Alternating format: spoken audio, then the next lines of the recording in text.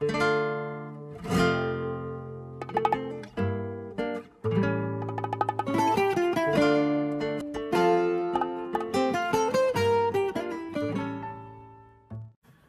friends, I'm Herbert Siguenza. I'm San Diego Rep's Playwright-in-Residence.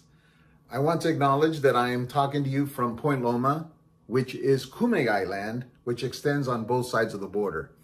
I want to thank you for joining me on this 4-part video series called In the Wings. Here at San Diego Rep, we feel it's very important to nurture and develop new work for a new America. Now, In the Wings, I will interview the curators and producers of 4 distinct new play development projects we have going here at San Diego Rep, which are very, very exciting. So let's do it. Today we talked to Rebecca Myers, who is heading our Jewish new play program called the Whole Megillah. So Rebecca, hi, how are you? Hi, I'm doing well. How are you, Herbert? You know, you're pretty new to the Rep. So can you tell me a little bit about your background and how you got to the Rep? Yeah, my first introduction to the Rep was actually, I was in A Christmas Carol. I was Tiny Tim in A Christmas Carol in like 2006, I think. So that's how I first got involved. I remember the curly hair. Yeah, actually I had like 1 inch of hair. Okay. I cut it really short for that show. And I think that's also the first year that Kim started working at the Rep as well. So I met her then. And that was my sort of introduction. Now you're associate producers from us. And how did we get the pleasure to get you? Like, what was it, a funding source or something? Yeah, so I'm the NNPN producer in residence. Which means the National Play, what is it? The National New Play Network. The National New Play Network, yeah, that's right. They're funding my residency here for the 9 months that I'm here, yeah. Now you're here to help us with producing. Now, do you have any association with our ongoing Jewish Arts Festival with Todd Salovey? Yes, I do.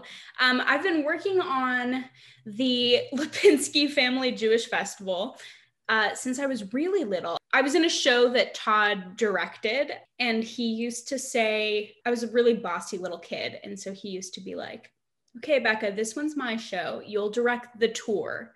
Or you know, I'm the director on this one. You'll direct the movie. So you've had a long relationship with him.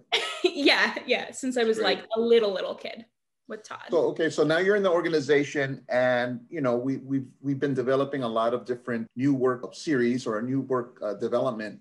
Now, how did the Whole Megillah come about? Tell us about what this series or this festival, is it going to be a festival or is it a series of readings? It's a festival within a festival.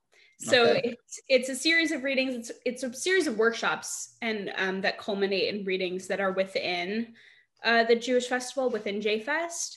And how did it come about? It was kind of, the inspiration for it was kind of crazy, actually. I mean, I've been working on the producing team of JFest with Todd and with Ali Viterbi for the past couple of years. And Todd basically reached out with this NNPN producer in residence opportunity right before COVID hit.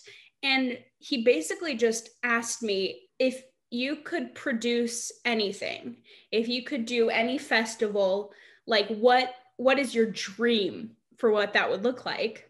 I mean, we brainstormed and we went back and forth, and we knew it wanted to be Jewish centered, and we knew we wanted to workshop things because that's like a huge part of what JFest does. So we knew we wanted to be producing new work that would benefit from a workshop and benefit from a dramaturg and having a director, and the writer could be working on the piece like throughout the process and working with us. And we came up with this idea for this festival that would be unapologetically Jewish, is what we're calling it, that we would have like, that this is the big thing. It's going to be so Jews that are proud of being Jewish and excited about Judaism. Yeah, that's what it's about. That's great. How many scripts did you get, and how many are you going to select and present or workshop? We got just under 50. Wow. And we're picking 4. Yeah, it's going to be a huge reduction in How script. did you find these writers? Did you have a general call out, or what organizations did you use for people to, because they had to be Jewish centric, correct? Yeah. And it's what's kind of like fun about it is we didn't actually call out for writers to submit pieces. A lot of these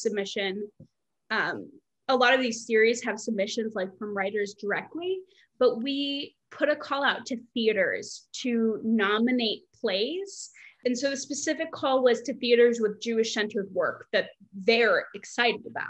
And I think because we called for submissions in that way, we knew that the quality of scripts was going to be really, really stellar. And I've read a bunch of them. And I'm like thrilled at the quality and the quantity of scripts that we received. And it's really cool also for me because I get to reach out to a bunch of artistic leaders at theaters nationwide. And I've had like Zoom conversations like this with 30 plus theaters, just saying like, hey, what's the Jewish work that you're doing and how can we be part of that? And that's really Have cool. you found the writers to be young or older, established writers? There's a huge mix. There's young established writers, there's older writers who are like, this is, my first play. It's a pretty broad range for us. So were you the only reader or did you have a committee to read with you? No, I have a committee. We're actually in the process of reading now. And right now, yes. So yeah. How many are you going to select? 4. We're selecting 4. 4, and then they go through a 1-week workshop, you said? Yeah, so they'll have a couple week workshop and then a performance at the end of it. And did you attach a director and dramaturg to each piece? We're going to once they're chosen. So we have kind of a lead dramaturg for the festival and then a couple others. And then, so this will be part of the Jewish Arts Festival? Yeah. Can you tell us where some of the funding came from? We do a lot of fundraising outreach for JFest already. And so a lot of it is coming from kind of the broader JFest fundraising goals. Now, what kind of trends are you finding in the writing? Like what are Jewish writers interested in about right now? The question is interesting because we have a huge range of topics. I think what I'm interested in reading is these writers that are writing about things that we haven't seen on stage, writing about the Jewish military experience or Jews of color or LGBTQ plus Jews or families that are experimenting and creating new traditions. And so I think we're seeing a real uptick in plays like that, which is really cool because for me, I'm multicultural, I'm Mexican and I'm Jewish. And I'm really interested in finding people who aren't just the typical cookie cutter Jews that we see in the media that we read the plays about. I'm interested in finding Jews with a little bit more multicultural experiences and different backgrounds. Yeah, well, that's amazing. Yeah, because I think there's misconception, even like writers of color, like people of color, we think that the Jewish experience is the same as the white experience, right? We tend to bunch you guys together, but I think the Jewish Festival really goes out of its way to show that no, you guys have your own culture, your own history, your own way of looking at the world. It's an interesting thing because I'm also reading like a lot of Holocaust plays and a lot of plays about like the very stereotypical Ashkenazi white Jews that came over from Europe. And that's not my background. And that's the background of so many people. Like part of the Jewish experience is that we've moved from place to place to place to place to place and been persecuted. And so it has always kind of blown my mind that the only representation we see of Judaism in the media is these like white Jews that are businessmen that like came over from Europe. And I'm like, that's not who I am. And that's not who most of us are. No, you're right. There's like colorism even within the Jewish community, or at least in Hollywood, right? I hardly ever see stories of dark Jewish people, Yeah. It's not a thing. So what do you hope this festival will accomplish ultimately? Well, I think that the hope of all of these festivals and of all of these workshops is that they'll reveal plays that we want to do in the rep season. But bigger picture, I think it's an opportunity to connect theaters nationwide that haven't been connected before, that are doing Jewish focused new work. And my goal for this is to create kind of a pipeline of phenomenal new Jewish works that can be produced. And like we were just talking about, I get to read a bunch of plays about Jews that I haven't heard the stories of. And that's really exciting work to me. Like that brings me a lot of joy and a lot of fulfillment. I would imagine that the 5 plays you guys picked will have a variety of topics, yeah? Oh yeah, I think we would be remiss to choose 4 plays that have all kind of the same storyline or are about the same type of people, just because we have such a diverse collection of these plays that we're reading. Well, this sounds like the Latinx New Play Festival. Yeah. It started with about 50 plays that came in the first year. And then, there was a committee organized by Patrice Amen, and then we read them, and we did our first festival, three years ago now. And it grew. Now it's grown into an independent festival where, we take a weekend and present 3 plays plus a showcase. I mean, you started out brilliantly on this first year. You see it growing? Oh, yeah. I want this to become an annual thing.